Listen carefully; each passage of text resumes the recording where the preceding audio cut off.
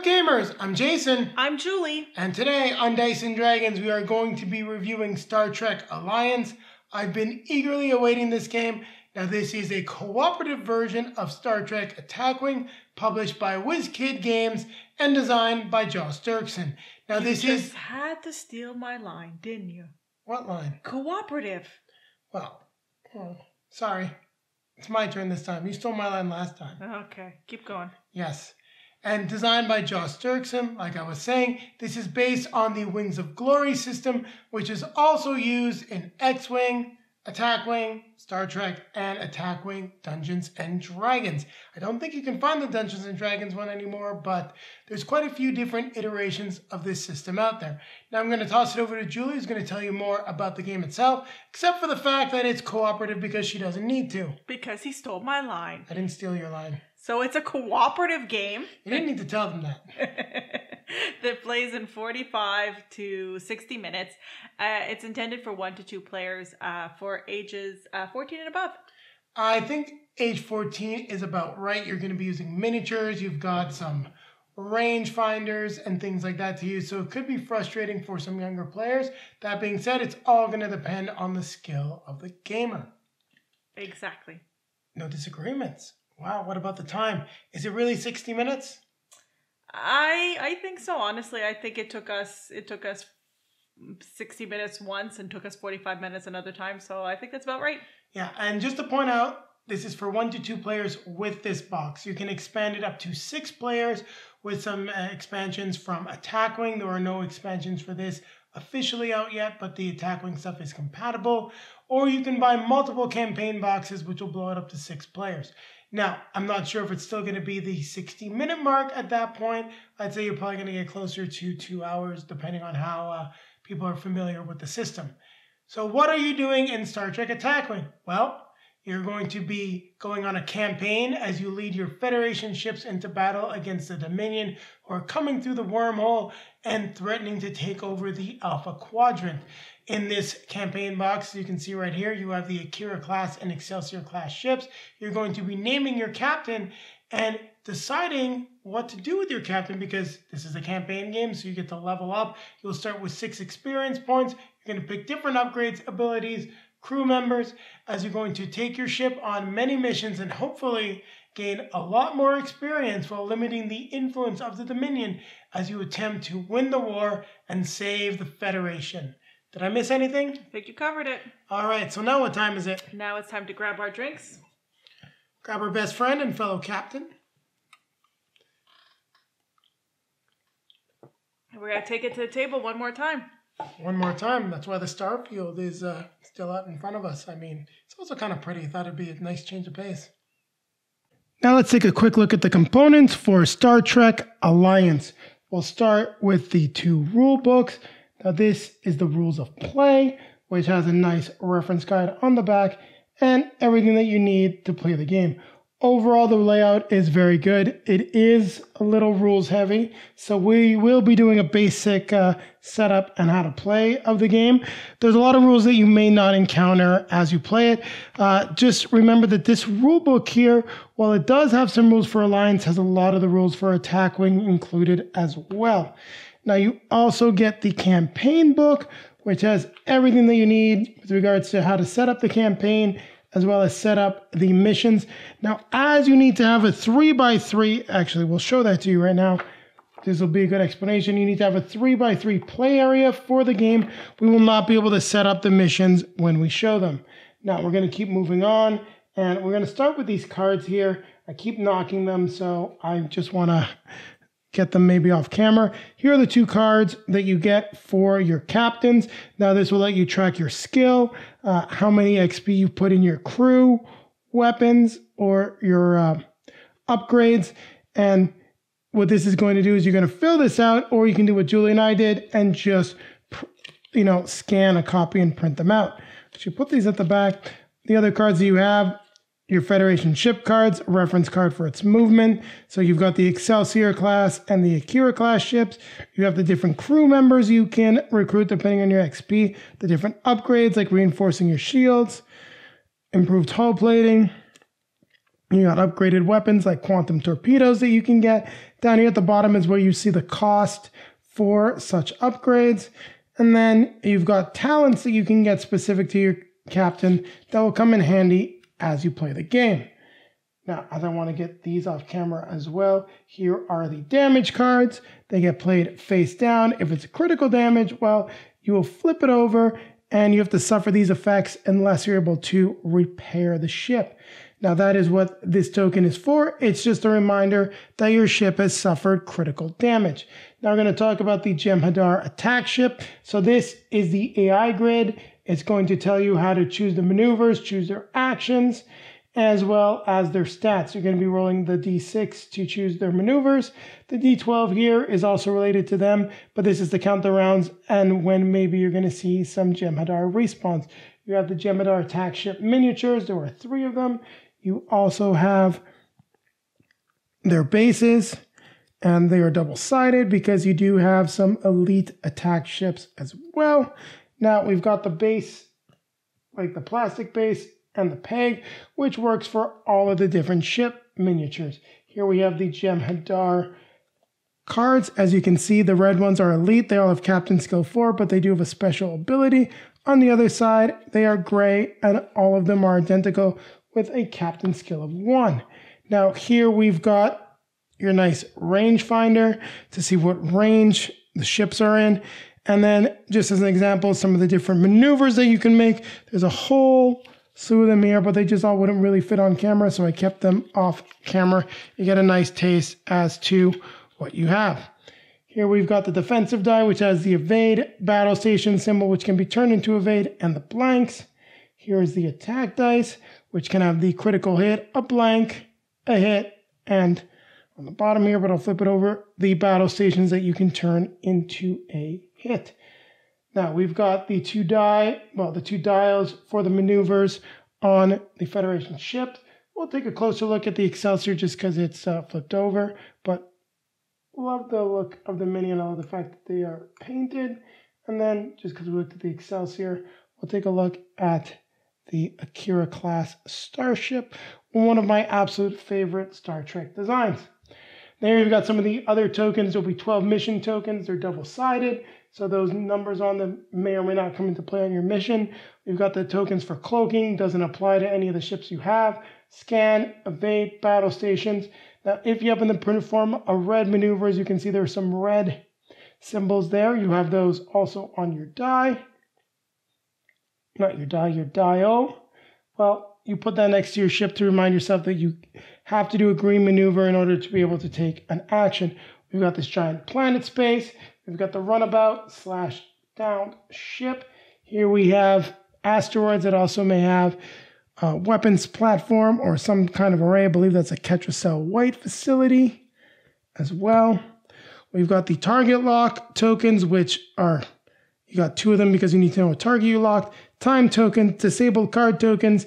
If it's disabled, you have to take an action to refresh it. The shield tokens, which may go down if you happen to beam someone off a planet. Tokens just to help you remind yourself which ship is yours. They're double-sided, so they've got 2 colors. And then these double-sided tokens that have different numbers on them for the Jem'Hadar attack ship. So you can see 1, 2, 7, and 8. It's just depending on how many wings you have, helps you keep things sorted. So there you have it. It was definitely a quick look at the components for Star Trek Alliance. So now I'm going to teach you how to set up your ships, talk about setting up your captains, and then we're going to go through one round of play of the game. So keep it right here. I'll be back in warp speed. Now we're going to teach you how to set up a Star Trek attack wing. Now, one of the first things you're going to do is take your Jem'Hadar AI card, make sure that that is visible. You're going to take your die, your D6, because you're going to need it.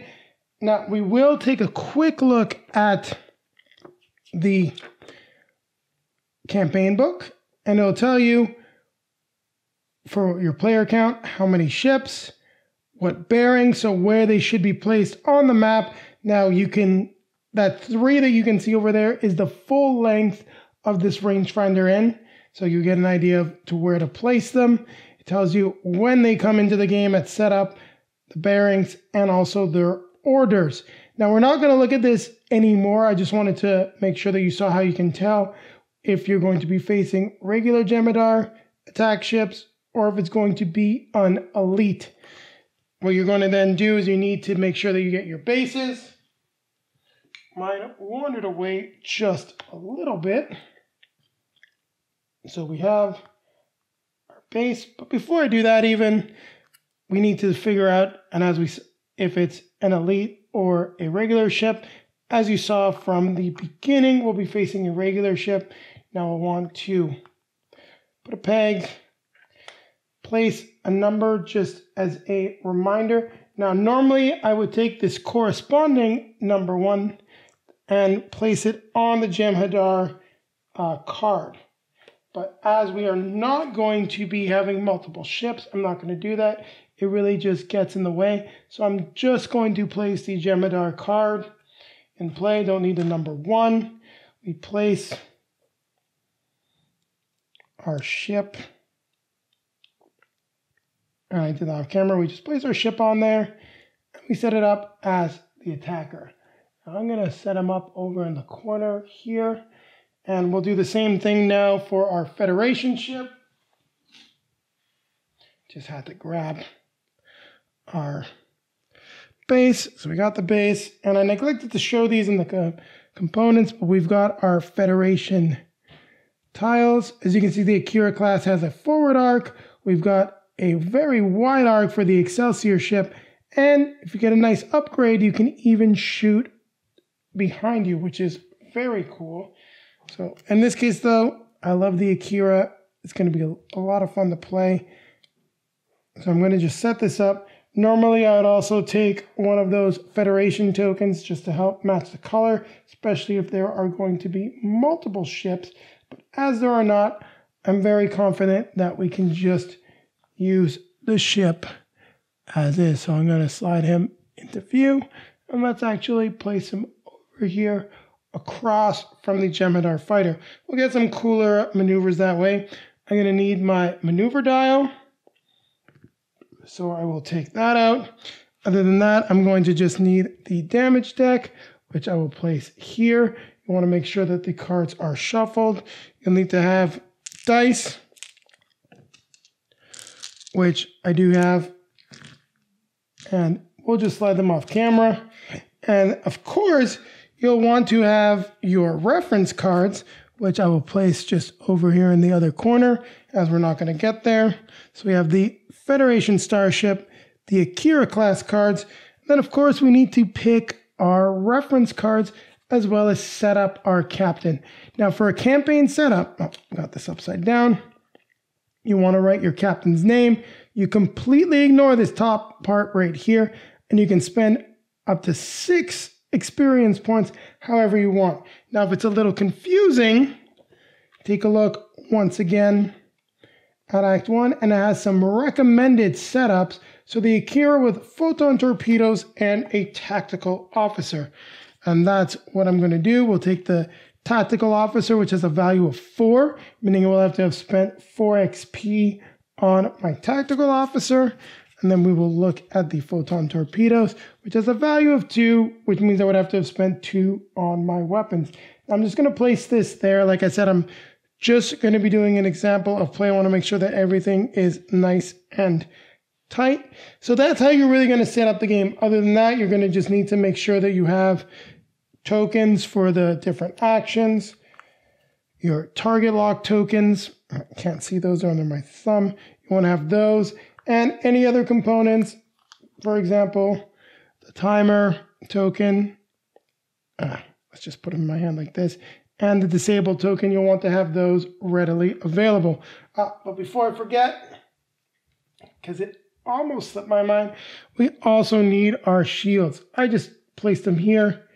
It works well enough. So the Akira class ship has 2 shields, as does the Jem'Hadar attack ship. I want to make sure everything is on camera. Yeah, everything's looking good. So there you have it. We've now set up our hero ship. We've got our cards, which I'll move off camera for combat, but don't worry, I'll bring them back on if I use them. Our Jemadar attack ship is ready to go. Now we're going to teach you how to play the game. So keep it right here, and I'm going to get out of here at warp speed and come back just as fast. Now I'm going to teach you the basics of Star Trek Attack Wing. Now, for those of you that may have skipped ahead, I set up my captain. I spent my 6 XP. I have photon torpedoes, which means that my ship's primary weapon gets +1 to damage. So that value is 4, meaning it's 5. At range is 2 or 3. I have 2 defense, 5 hull. So that means if my shields go down, I can still take 5 hits. And you can see my 2 shield value. My crew is the tactical officer, and I may disable this card to reroll any number of attack dice, which is explain what disabled means. If we have to disable it, we may place this token on it, and then during the action phase, where we can spend an action to re-enable the card to be able to use it, instead of, for example, taking a battle station, an evade, or a scan action that we're going to go over in just a moment. Now I'm going to move these 2 cards off camera just to make it so we've got a little bit more room. Now, how does the game work? Well, we've got the explanation here on the back. So you choose a mission, set up the mission, set up your fleet, which is what we just covered. Choosing a mission and setting a mission setup are very straightforward. All of that, for those of you that missed it, is contained in the campaign book. We then go to the activation phase, which happens in ascending order of captain skill. Each ship executes its chosen maneuver, then immediately performs 1 action. So remember, it goes in ascending order, not descending order. Then you have the combat phase, which goes in descending order of captain skill, and then you have the end phase. So as we go in ascending order, that means, first and foremost, we need to trigger our Jemadar attack ship. And just for reference on that, you will notice in our captain skill is starting at 2. And I place those cards off to the side, and I cannot seem to locate them. Oh, there they are. So there's a perfect reference. Our captain skill cards are always 2. Even though we cannot fill these in at the start of the campaign, skill is always 2, so we will automatically take our action after the Jemadar. Their orders are attack, which we found in the mission book, meaning they're going to come after us. We then have to take a look and see what arc we're in. If you're doing a left side arc, just copy what is here. We roll a d6 to see what the maneuver is. And we were going to make the smartest maneuver. Normally there'll be some more room. You might have some more choices. But we rolled a 2, which means if we're far away, he's going to perform a nice 2 to get into range. Or if we are close to him, he perform an arc of 1. Now, as he's going to perform the 2, he's going to move to attack us. And these are just reference cards. Well, this card anyway. This has my shields and my stats. What I'm going to do now, just to get this out of the way a little bit, we'll move this over next to the Jemadar card. I'm not going to be needing the die. We set up our movement. We slide him along it. I will now be in his forward firing arc, which is denoted by the purple on his ship. Next, we choose an action. Now, if for whatever reason they did a hard maneuver, a red maneuver, and had one of these critical tokens, so a hard maneuver, for example, as you can see here, is a red 3 for the Akira class, that prevents you from taking any action. They would then remove that first. That's not the case. They have a target in range. So they have a shot at me. I'm in their firing arc. You can use the rangefinder to check. Like, that's the outer limits of the range. I'm definitely in there. So they will take a battle station action. You will put that token next to them. If enemies are within range 3 and they don't have a shot, well, you would then put the evade token, which is not what's going on. If they'd suffered any critical damage results from a critical hit, and have it face up. What then happened is they would flip that critical damage face down, making it just a regular damage. That's how damage works in this game. If they penetrate your shields, you take one of these cards face down or face up if it's a critical hit. That's what these tokens are for. If you've suffered a crit, put it near your ship just to remind you there's something that you need to do. If none of the above applies, they will take a scan, which means they can potentially, if someone moves into range, lower their defense by a die. In any case, what they're doing is just taking the battle station action. They're the first cat, they're the lowest ranked skill, they have to move first. Well, that's great for me because I'm going to decide with my rangefinder, well, not my rangefinder, my dial, my move. I don't want to be in their way. So I set my dial to a turn of 1. Hopefully that's good enough. And let's see. Actually, if I do that, I move past them. That's not what I necessarily want to do. So not the best move. And we're going to cheat just a little bit just because of how everything worked out. So we're gonna do a hard 2 here. And let me double check to see if that is a difficult maneuver for my ship. I hope it isn't. No, it's not, so I will be able to do all my actions. We'll take a hard 2, which puts us in a very advantageous position. We've now moved out of their firing arc, and they are squarely in mine at range 1, which means I get +1. Now, if for whatever reason I was using a different ship and I had a dorsal array or something could shoot from behind, I use the reverse side, so you notice I do not get that +1 die bonus. I then get to decide on my course of action. I can take a scan to completely get rid of one of his dice, or I can also take the battle station action.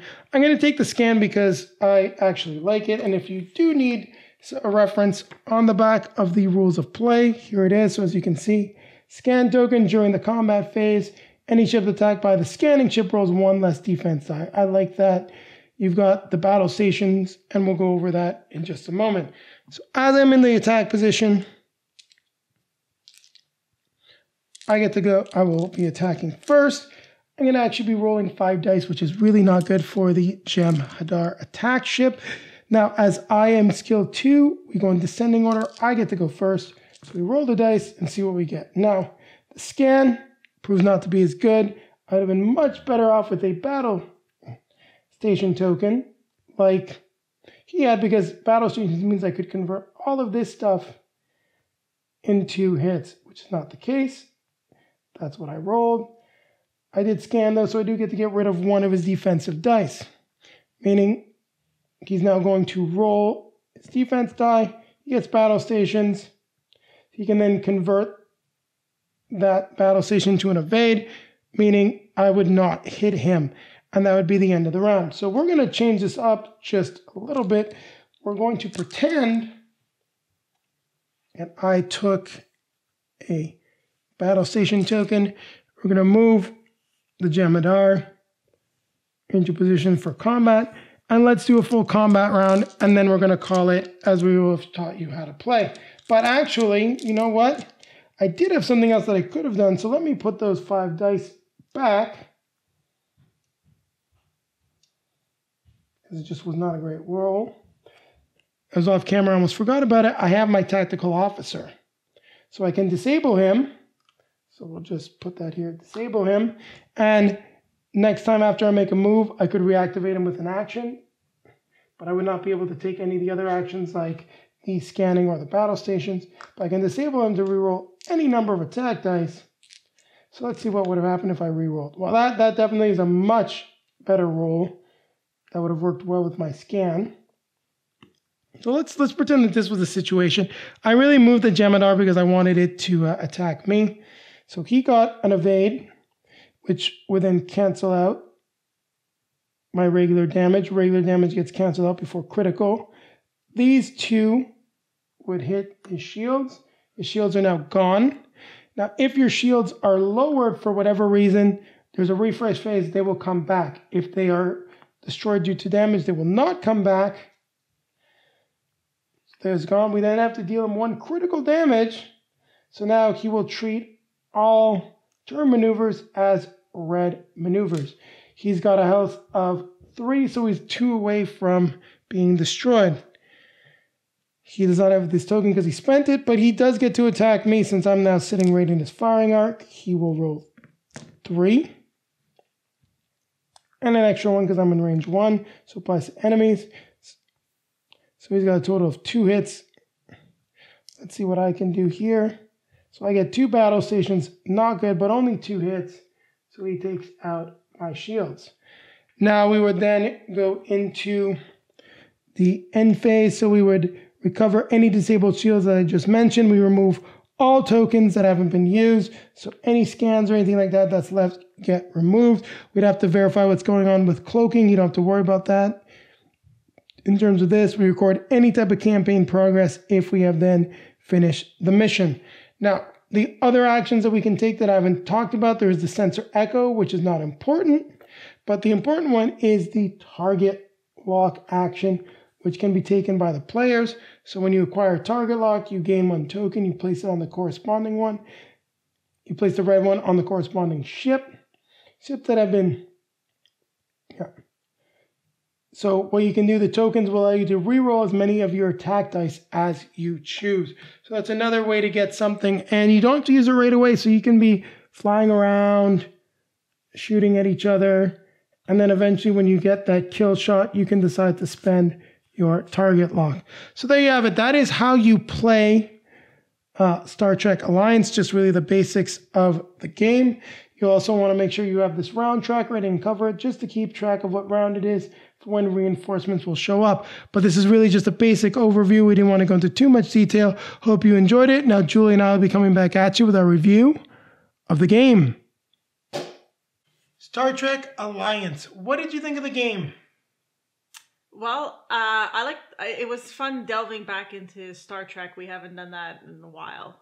Not in terms of a game. I think the last Star Trek game we played is 5-Year Mission. You might be able to see it. I'm not sure. We've got Star Trek Panic and Star Trek Catan, which I don't know when it's going to hit the table. Not with me, it won't. You'll play eventually. You always get sucked into one game of Catan a year. Except last year because the people we normally play with, well, we couldn't get together. So you were saved. Well, not really saved. Saved by the pandemic? Yeah, it doesn't really work. No. It does not work. So, I mean, I like the idea of leveling up. That's always fun. I didn't feel like I got to level up a lot. 2 XP at a time, with the best outcome of a scenario, isn't a lot of choice of XP. So maybe I'm a little greedy. I would have liked to be able to do a little bit more with my character than I got to do. I think the 2 XP is right, though, because when you consider how the AI works and how the game is definitely a little swingy in terms of dice rolls. We'll talk about that. It's not necessarily a bad thing. It does reflect combat, and it's part of the Wings of Glory system. But I like the 2 XP because we're dealing with the AI. If this was a 1 versus many game, I definitely would agree with you that I'd want more XP. I'd like to have some more progression between, because the power-ups don't feel significant, but in terms of what you're doing, I mean, it just seems like you're only getting a little bit of an increase, but it can go a very long way when you're playing against the AI. So I was okay with it. I want to also just give everyone a little bit of a history lesson and some credit to Josh Derksen for designing this. Now, I neglected to mention in the beginning, so I'm going to mention it now, that Josh currently works for Lynnvander Studios, and Whiz Kids brought them in on this design. They're also Canadian studios, so it's always awesome to be supporting some fellow Canadians with our gaming purchases. And Josh originally designed the Heroes of the Uturi Cluster fan cooperative mod for X-Wing. And WizKids did a great thing. They picked him up and made him do an official cooperative mod for Star Trek Alliance. And I gotta say, well, Star Trek Attack Wing, which is now Alliance. Gotta say, I really like it because I'm just looking at Star Trek ships. I mean, besides the Klingons and a few others, the other factions are cool, but I really want to work together with, fellow Federation officers in order to save the day. It's not like Star Wars, where the Empire's got really cool ships. People love the Empire. People really love, the Rebels or the New Republic. So playing on either side is cool. You got the Klingons, but other than that, the other factions aren't nearly as popular. So great job. Love it. really enjoyed what was put together in the box so far. A little bit of a spoiler there. So for the rest of, for the gameplay, so yeah, you're rolling dice and you're rolling dice for the AI as well. So, as you mentioned, depending on how well you're rolling, you can have the luck of the dice or not, right? So that's part of the game. It's part of a dice checking game, and that's, well, not dice checking, but it's part of a dice game, and that's the way it works. I would say no matter what, though, the AI is going to be smart. They may not move as far and do some things that are unexpected, but they will always be trying to engage you or go after their mission in a way that makes sense. So when we're talking about rolling the dice, it does not mean that you're going to luck out and have an AI that just does stupid things. No, that is not a problem in this game. And from someone that's played X-Wing competitively, having some odd maneuvers that happen or people just make mistakes is definitely a part of the game. So when the AI does something that may not be the most advantageous, it does feel like something a player would have done potentially. They're trying to predict your maneuver and you outmaneuver them. So it's pretty cool like that. So that's for the game. I mean, for the mechanics of the game, using...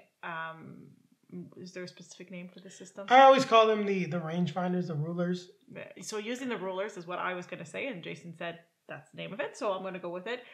Is not my favorite mechanic. We've played it once before with another game. Star Saga. Yeah. I'm more of a grid type of person, that, I can follow a grid or something like this. This, to me, I think it, for me, I feel like it slows the game down. Well, you may change your mind. There's another miniatures game that I'm going to get that does have rangefinders, but because it's not in space, it's going to have a lot better table presence, so you might enjoy it more. Yeah, so maybe. I still don't love the way this works. I can see, I can see how it's supposed to work. It's not my favorite. I don't hate it. I just don't love it. I also personally felt that this wasn't like a adrenaline rush fun in the sense of gets your heart pumping, what's going to happen next kind of game. I found it a little slow. Well, it's a tactical miniatures game, and that's just the way that they play. Sure enough, if you play the system a lot and you can make decisions really quickly, I'm sure that you can get that heart-pumping adrenaline, but as someone that hasn't played X-Wing in years, and this is my first time getting this to the table, we definitely were taking this a little slow. But I'm not going to argue that point. You're really got to think things through, make sure that you pick the right maneuvers, otherwise you're going to find yourself in trouble or potentially off the map and destroyed. Yeah, but I do enjoy that you're playing this together. The other game that we played was a competitive game. And... No, it was Star Saga. It was cooperative. Okay, well, this one... You just hated Star Saga because it was dull. Remember when you got stuck holding a door open? No, I've kind of wiped this game out of my mind. So yeah, that's the negative I see of it. It's also not the best table presence, the best artwork as far as I'm concerned. Like the images on it they look like stills from the show. Well, they are. Everything is a still from the show, and some of the stills, I will say, are not the greatest. Some of them are actually blurry. Yes. So quality-wise, it doesn't have the greatest quality, but in terms of the mechanics and gameplay, I really like it. A big drawback for this is the way the release has been done, because right now this is the only box for Star Trek Alliance. If you have an existing Attack Wing collection, buy this. You're going to have a lot of fun. It's going to give you a great reason to dust off a lot of your Federation ships and field them against the Dominion, or even if you want to change some things up. You got some Dominion battle cruisers. I'm sure you can just easily modify who you're going to be facing off against. That being said, you don't really have an AI for Dominion battle cruisers. But right now, with just this single box, you're going to be playing a 6-mission campaign with only the same ships. And part of the rules do tell you that as you skill up your captain, you can get more powerful ships, like a Defiant class ship, an Intrepid class ship. And I think that would make things a little more exciting for you if you saw that you were progressing towards, maybe getting to take command of a ship like Voyager instead of being in your big bruising Excelsior the entire time. Because of that, what we've actually decided to do is we've played 3 missions. I'm fairly familiar with the system, so we only got halfway through the campaign. So that was enough for us to review this box and the game system. But we are going to get back to it, and we're going to finish it. There is a faction pack coming out for Attack Wing, which has all the ships that are compatible with this. Price point seems pretty good for 4 ships, so I may actually just take the plunge, even if it's not specifically Alliance. I mean, there's a Galaxy class ship, an Intrepid class ship, a Defiant. So a lot of the stuff that we'd want to play as. I don't really have anything else to add for this. So I will say this, is that I like the system. I think it's well done. It's a lot of fun. The ability to expand this up to 6 players, I think, is going to be really cool. I think it might actually get that adrenaline, heart-pumping situation going more, even if it's a little slower and tactical. Having more ships on the board and having more situations where you can get into a lot of trouble will definitely make every mission more exciting. We should talk about the dice rolls. We mentioned that, but not really how it works. Is the dice rolls are fairly thematic to combat.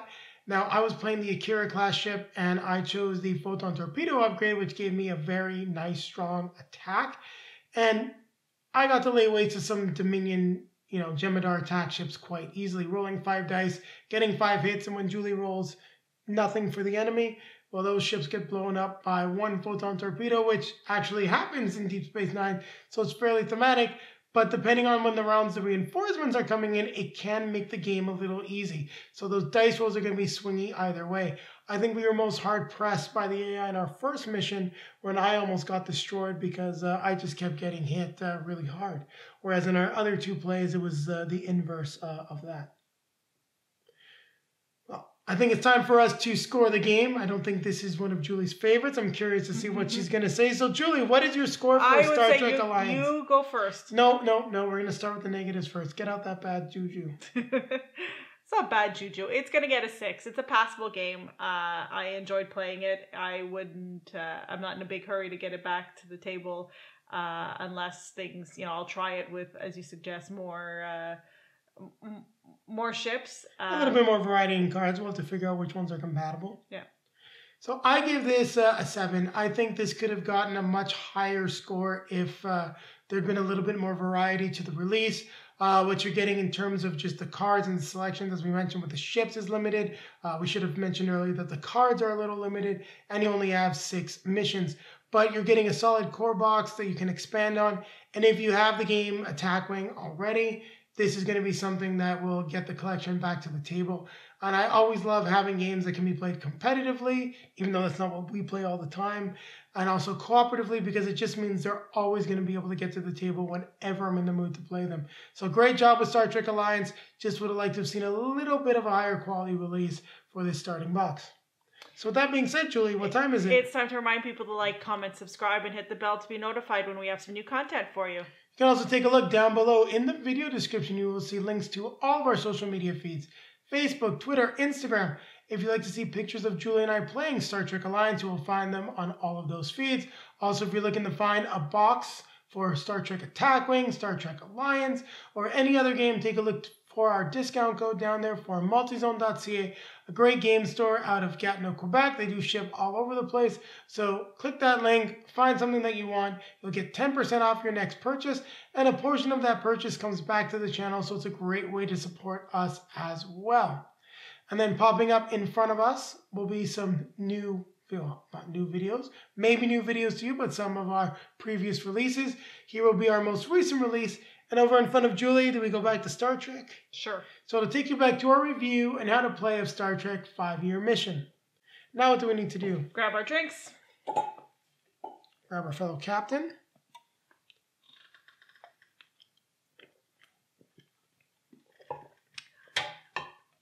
I'm going to keep playing games. Keep playing games. We're going to keep playing this one. I really wish they had the Sovereign class, though. I want to play the Enterprise and the Dominion War. That's the real reason why I bought this whole thing. Make it so. Make it so.